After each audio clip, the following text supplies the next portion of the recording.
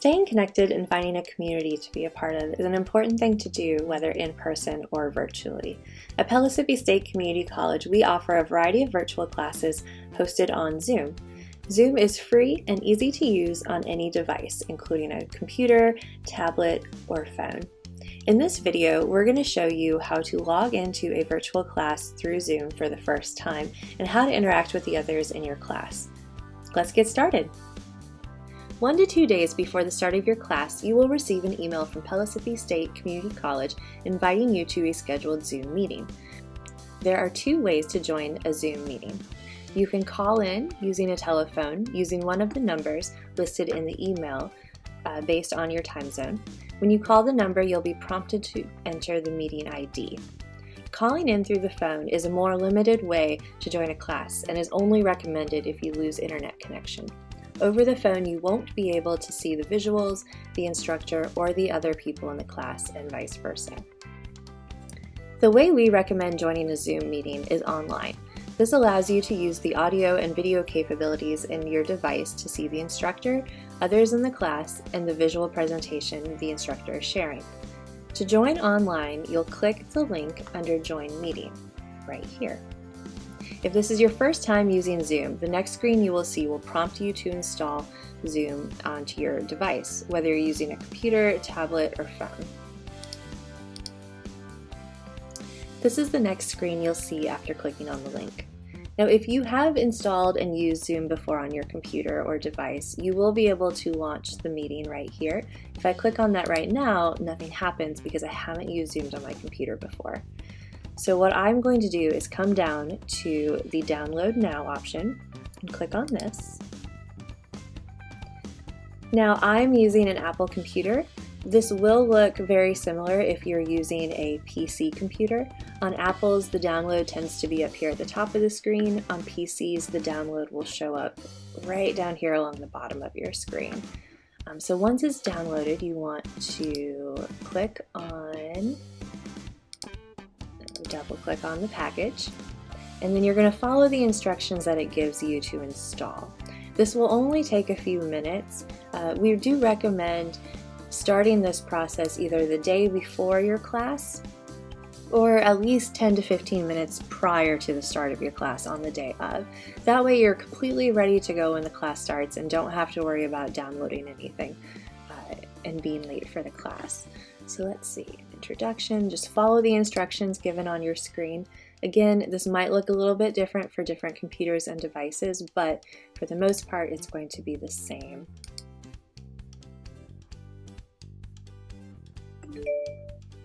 All right, now that we've installed Zoom, let's click Launch Meeting and allow.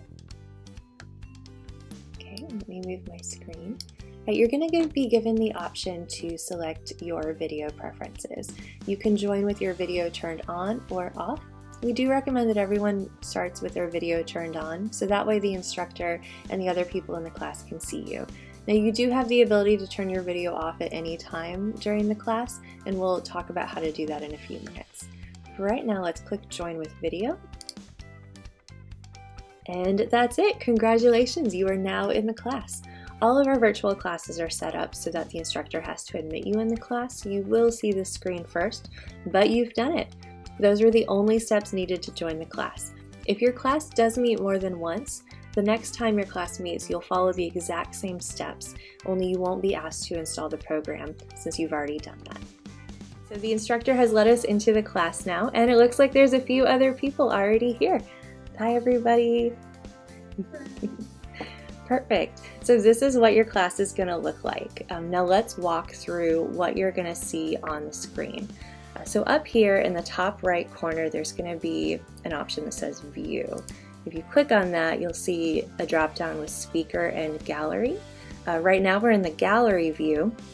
And what that means is each person is going to be shown in a box of equal size on your screen, as you can see now. If you hit the speaker mode, the person who is speaking or most recently spoke is going to show on the screen. So right now that's Joy. If your instructor was the last one to speak, they would be the person up there. We recommend using the speaker mode for your class, so that way you can see the instructor.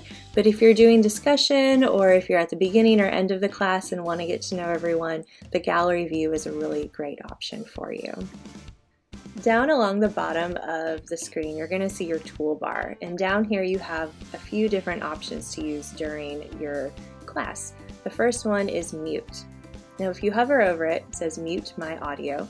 If you click on that, there will be a red line, a red diagonal line across the microphone. If I click on that, you're not going to be able to hear me right now, but if you click on it during the class, you'll turn off your audio so the rest of the class won't be able to hear you. This is a great option if, let's say, the kids come running in the room or the dog's barking and you need to turn off your audio real quick. This is also used a lot in the music classes when everyone is practicing their instrument at the same time. The instructor might ask everyone to mute themselves, so this is where you'll see it. I'll click on it right now so you can see the red line across. To unmute yourself, you just re-click the button. The next option is going to be your video. So right here it says stop video. If I click on that, my video goes away. Now, during the class, we recommend that you leave your video up so that everyone can see you, the instructor can see you, but there are going to be moments where you might need to turn your video off. Like, let's say you need to run to a bathroom break, or again, kids come running in the room, you need to go up and get a drink. It's appropriate for you to shut off your video in that moment. I see John just shut off his video there for a second. So the rest of the options are going to help you interact with your class. Down here along the bottom, you see the participants. That just shows you who else is in the class. If you click on it, you'll see you now have a bar on the right side of your screen that shows everyone. To exit out of this, you just have to click on this little drop-down arrow and click close, or you can also hit the participants button along the toolbar a second time. The next option is chat. It's the same, it looks exactly the same as the participants, only it's going to be where you can chat and interact with other students in the class. And so let's see, right now let's say hello to everybody. Oh, Joy said hi. Hi, Joy. Perfect. So you can type and interact with the class in here. It's a really great option. Let's say the instructor is showing something and you need to ask a quick question but don't want to interrupt the class. You can type it in here. Now to exit out of this, you again just click on this little drop down arrow, or you can come back down to the bottom toolbar and click chat and it'll disappear. There's going to be a share screen option. So as a student, you don't actually have the option to share your screen. I just clicked on it and it looks like, yep, host disabled participant from sharing screen. But the instructor will use this when they are sharing their PowerPoint presentation or any other presentation materials with you. Record is another feature that you don't necessarily have to worry about. At Pellissippi State, we do record all of our classes, so if somebody misses a class or if you need to go back and catch up on something, the instructor will have the recording of that class, so just reach out to your instructor. The last option is going to be reactions, and this is really just more of a fun way to interact with the other people in your class. If you click on it, you've got a clap, a thumbs up, we got a heart, a laughing face, a shock, and a little ta-da party popper there. Now keep in mind, if you click on any of these, everyone can see your reaction. So we just had, I think Pat, yep, Joy's got a thumbs up right now. Sometimes the instructor might ask if everyone is understanding and following along, and this is a great way to use your reactions button. So the only other option you're going to see on the bottom toolbar is this leave button here. You don't want to click that during the class. That will actually exit you out of the class, and if you want to return to the class, you'll need to go back to your original email, click on the link to join, and follow all the steps to rejoin the class.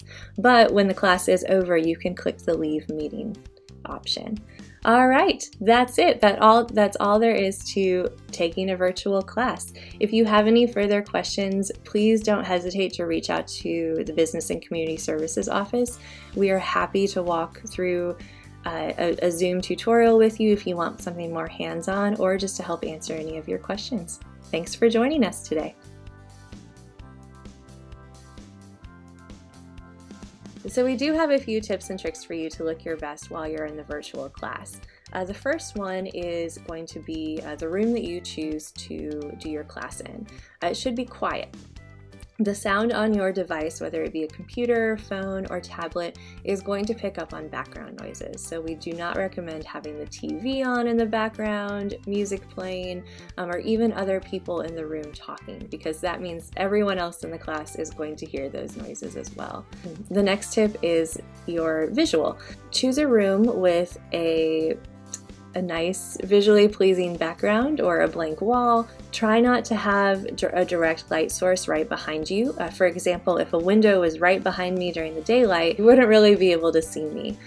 Also, try to at least have one light on in the room so your camera isn't too dark. If you are unsure about finding a good background, Zoom does have the option to have a virtual background, and Joy actually has one right now, unless she really is tuning in to this class from the beach. We're a little bit jealous if you are. To get a virtual background, go back down to your toolbar here where it says Stop Video, and click on the little arrow. And here you see Choose Virtual Background. Now the version of Zoom that you're using is going to determine what options you have, so we're not going to go super in depth into this, but if you have the chance to play around on Zoom, this is a fun way to customize the look and feel of your background.